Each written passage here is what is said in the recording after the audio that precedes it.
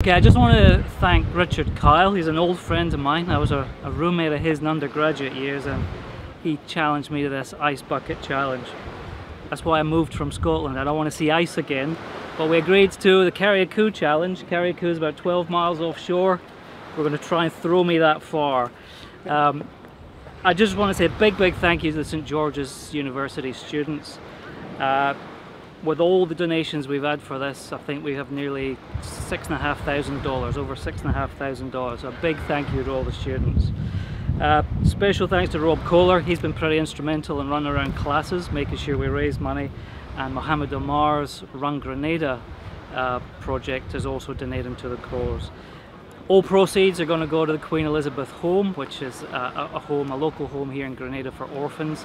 And so I'm just very thankful we can support them by giving them this money just by dropping in the ocean. So thanks again to the students of St George. Wonderful place to work, and I look forward to my dip. 1,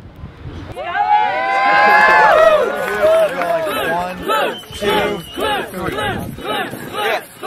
Alright? So we're going to go into your arm. Okay. Ready? 1, 2, 3.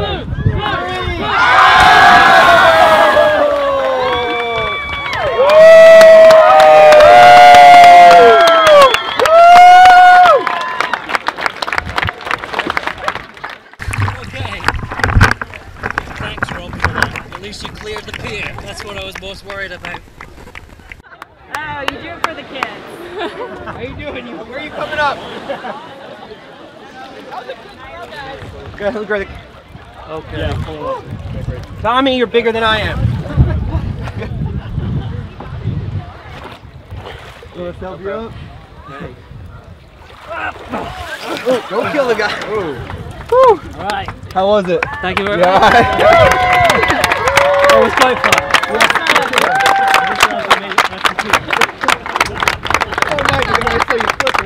Oh my God.